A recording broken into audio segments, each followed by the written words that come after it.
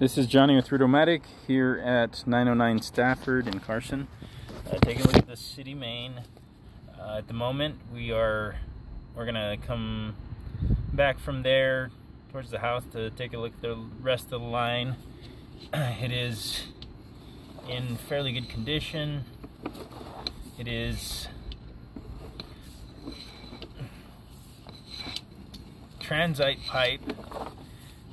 Transite is a type of concrete with asbestos mixture, and holds up fairly long as it doesn't get roots in.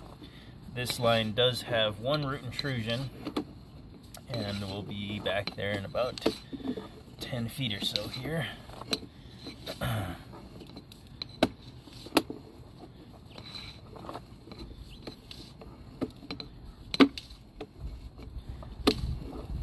I guess the majority of this line would give another 10 to 20 years lifespan, but